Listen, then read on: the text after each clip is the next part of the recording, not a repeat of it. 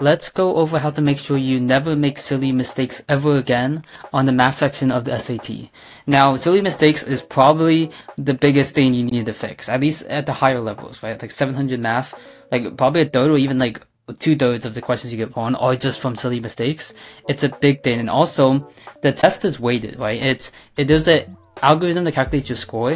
How it does it, it tends to weigh the easier questions as higher points, right? Because how they calculate your score is based on how you do compared to everyone else. At least like that's how they calculate the difficulty of the questions, right? So they need to give you an accurate score, meaning if you get like a really easy question wrong, right? Like question 1 in the first module wrong, they'll probably take off a lot more points than if you got like the hardest question wrong in the entire test. Honestly, they probably wouldn't even take off any points if you get the hardest question wrong in the entire test, but it's the easiest questions wrong. If you get that wrong, a lot of people get those questions right. Right, so if you get that wrong, the algorithm like this person got this question wrong that everyone else got right, they probably suck at this concept, so let's take off a lot more points to better represent their ability in the math section, right? So easy points, like easy questions is where like the only reason why you get those wrong is if you make silly mistakes, right? So silly mistakes are costing you a lot of points. So to make sure you completely resolve silly mistakes, you need to first think about what are the possible ways you can make a silly mistake. Now, I've analyzed this, and I think there's only 4 ways why you would make a silly mistake. The first way is you misread the question. This is the most common way, right? You misread, or you can think of it as like you forget something. For example, maybe the question asks you for 6x, but you only found x and you forgot to multiply it by 6. Right, something like that. So you misread the question, or you forget something that the question asks you, right? The second thing would be mistransferring data. Transferring data. This is anytime you like type something into Desmos and you make a typo, or you select the wrong answer even though you knew the right answer, or something like that. Maybe like you're trying to type answer, or you're trying to like transcribe like a shape on like a triangle on scratch paper, but you've like misread your own handwriting, something like that. Anything with like transferring data, but you mess that up. Okay, the third way is just like an algebra mistake, like you forget to distribute a negative, something like that. And the fourth thing is you forget or you misremember a formula, or it's like a misremembering something. Okay, now you can completely prevent these 3 during the actual test. You just like do extra steps, right? To always make sure you never misread or forget a question.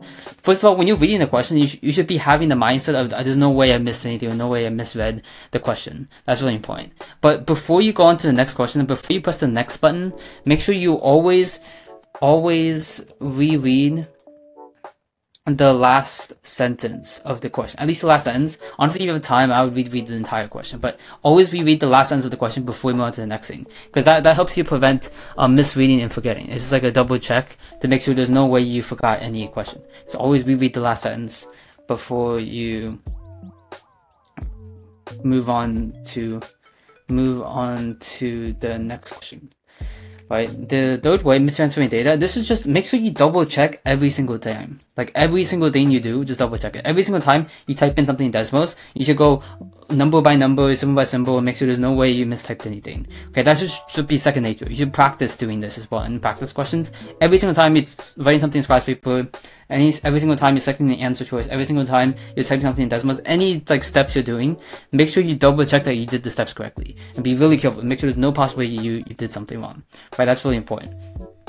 Also, another really common mistake, which is honestly like pretty common, is you answer a question, and then later when you come back to it, you find out you answered it wrong, but you forgot to change your answer, even though you knew the answer was wrong.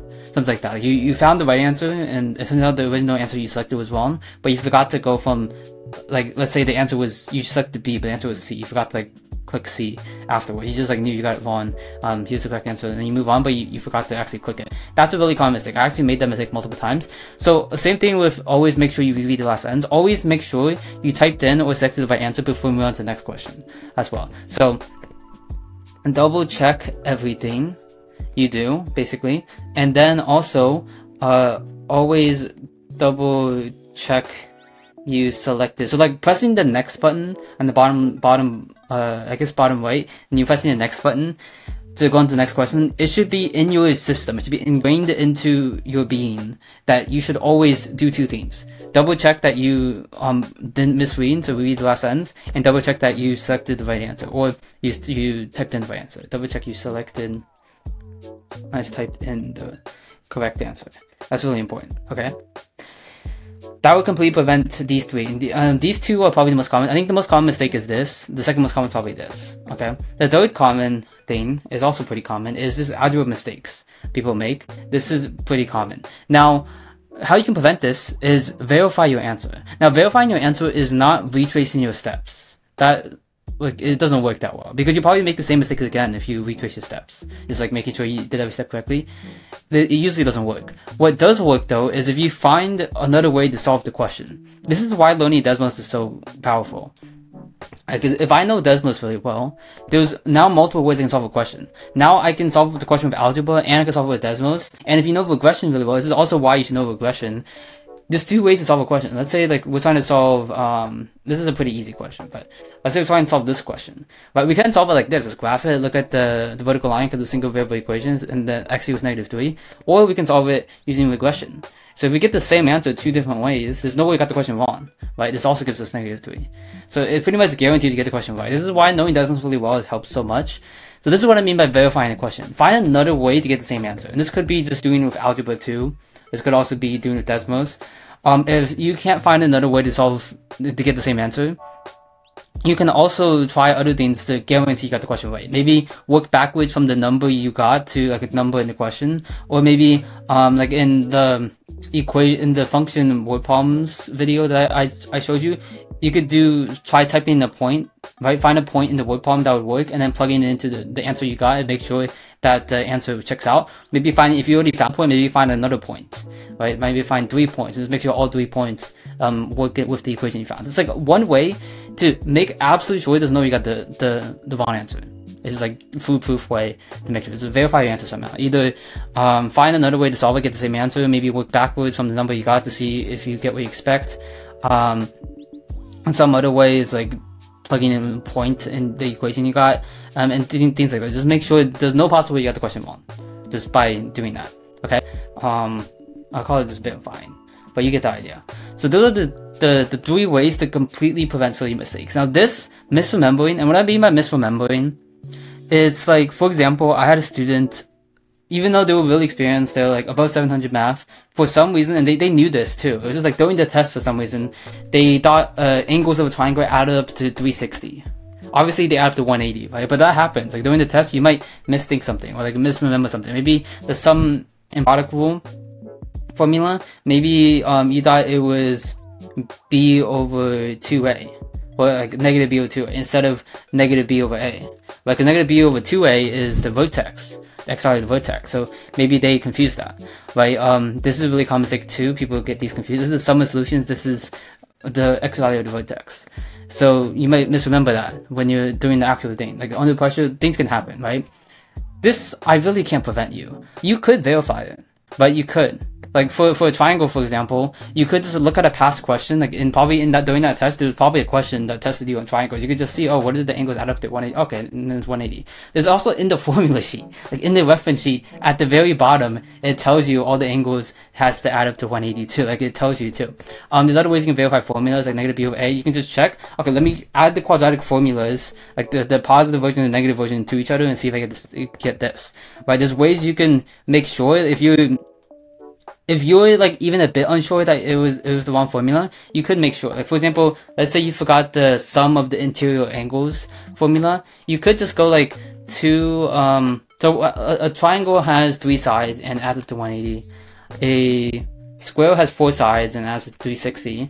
So what's that equation? Oh, and then this is the equation for the sum of the interior angles now. My point is there's ways to verify you got the question right. The problem is though, is if you're like really sure you remembered it correctly, even though you actually remembered it wrong. That's hard to fix.